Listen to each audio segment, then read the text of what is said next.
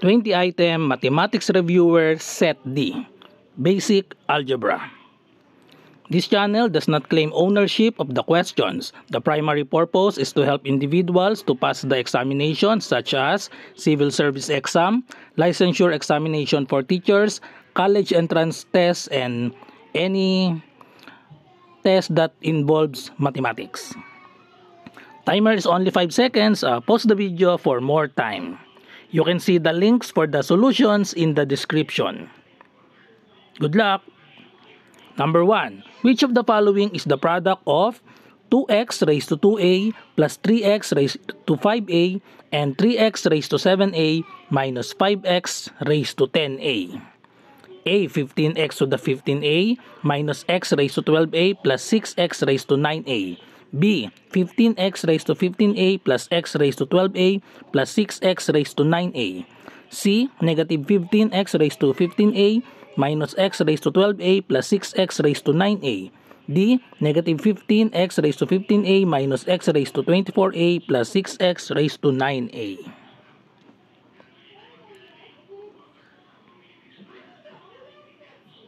The correct answer is letter C. Number 2. What is the sum of x to the 5th plus 2x cubed plus 3x squared plus 7 and 4x to the 4th minus 9x squared minus x minus 15?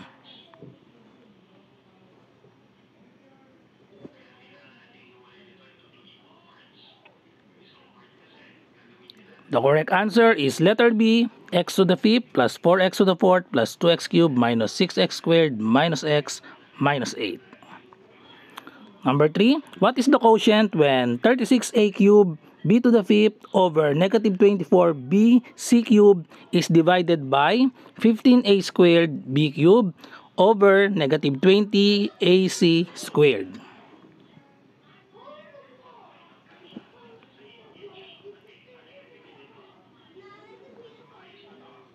The correct answer is letter D, 2a squared b over c. Number 4, what is the simplest form of the expression 4 times x minus 3 minus quantity 2 times quantity y minus 3 minus 5 times quantity y plus 8?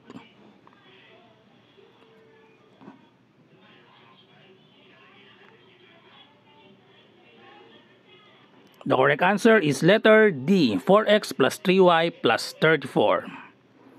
Number 5, which of the following is the simplest form of the expression 5 plus 2 cubed plus 3 times quantity 6 minus 3 times quantity 4 minus 2? A. 13, B. 8, C. 5, D. 0.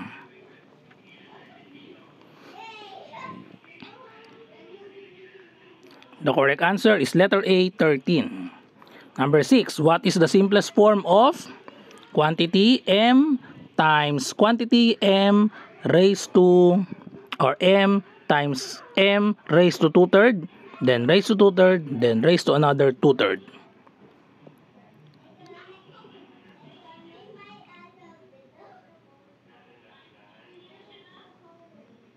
The correct answer is letter B, m raised to 38 over 27. Number 7, if x equals 2 and y equals negative 1, what is the value of the expression x cubed divided by 4xy plus 2x plus 4y divided by y squared? A. 0, B. negative 1, C. 4, D. 1.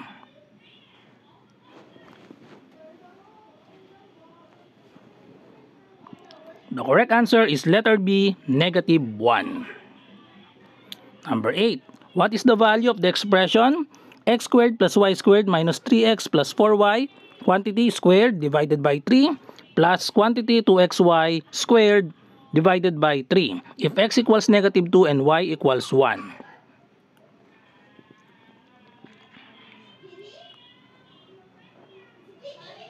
The correct answer is letter C, 241 over 3.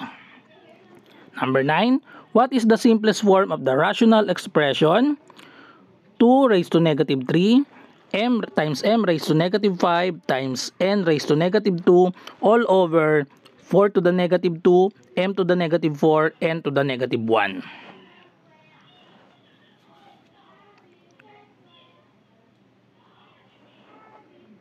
The correct answer is letter D, 2 over mn. Number 10, what is the simplest form of quantity 1/2 raised to negative a times 8 raised to negative b?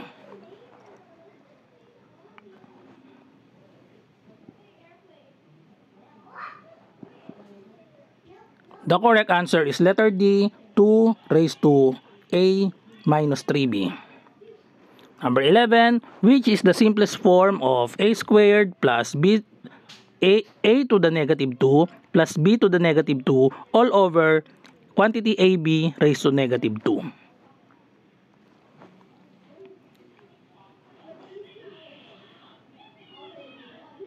The correct answer is letter C, a squared plus b squared. Number 12, which of the following expression is equivalent to negative x plus 3 over 4 minus x?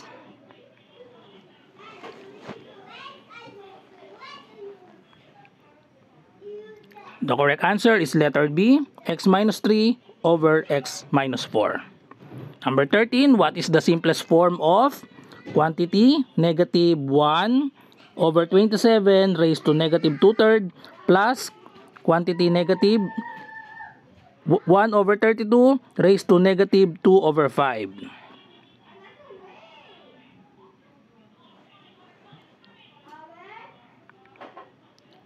The correct answer is letter C, 5.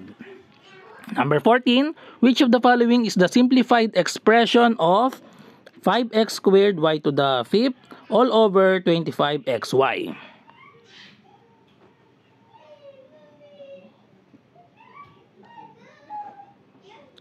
The correct answer is letter A, xy to the 4th over 5. Number 15, simplify the expression x plus 3 over x squared plus 12x plus 27.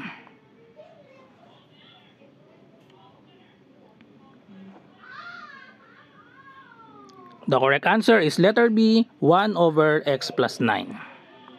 Number 16, simplify the expression x squared minus 16 all over x squared plus 8x plus 16.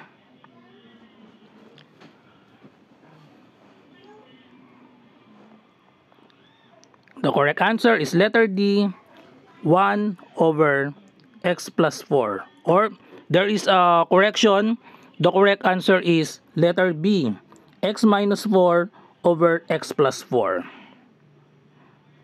Number 17, the area of a rectangle is x squared plus 5x plus 6. The width of a rectangle is x plus 2. Determine the ratio of the area to the width.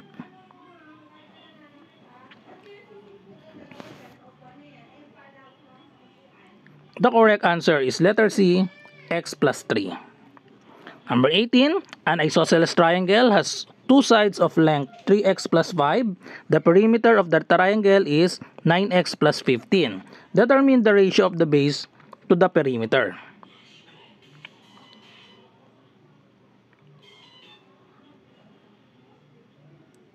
The correct answer is letter B, 1 over 3.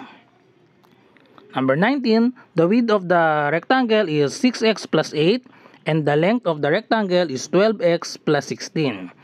Determine the ratio of the width to the perimeter.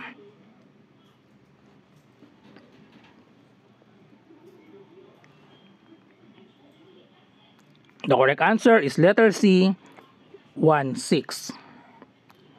Number 20. If the cost of a basket of apples is 21x cubed plus 18x squared minus 120x and there are 3x minus 6 apples, how much is a piece of apple?